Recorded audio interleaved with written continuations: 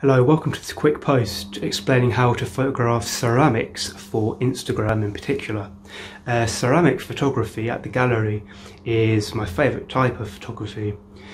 Ceramic sculptures of animals in particular I like photographing, but I do like doing all of them in general. This is generally because the handmade pieces of work we stock are all unique and one of a kind, so there's some variation there between each piece. So in a nutshell, here's the answer. How do you photograph ceramics for Instagram? The nature of ceramics draws the eye with the various colours, shapes, forms. Unlike other artwork, props and backgrounds are not required to set the tone.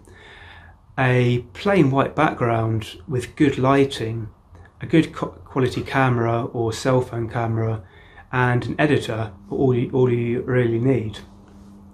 So the purpose of product photography for Instagram is of course to have people see it, like it, share your stuff, click through to your website and then buy it if that's what you're going for. This all starts with a picture that stands out.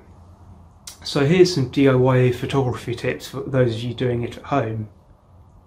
So how can you do product photography from home in as simple as a way as possible? All you need is really the sun, a window, a camera or mobile, and a large piece of white card.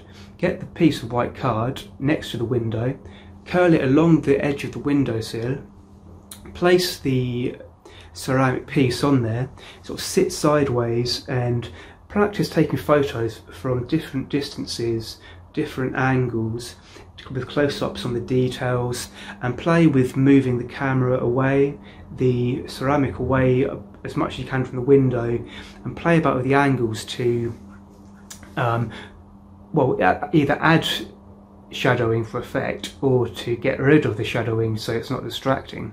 I do have an article on my website about removing shadows from product photography, productpicktips.com, but apart from that, the reason you want to use natural light through the windows is because it's going to wrap around everything, and if there is shadowing on the other side here anyway, get some white card and put it on the side with the shadows to reflect it back onto it, and then yeah, just go from there. Now to get those extra eyes on your photography, I'm going to put some hashtags on the screen now which I have used and researched myself that does get some good exposure for you. I've got some on there as well with some blanks for you to put in your locality. So for example, I'm in the UK, Cambridge, so I use my town in those spaces.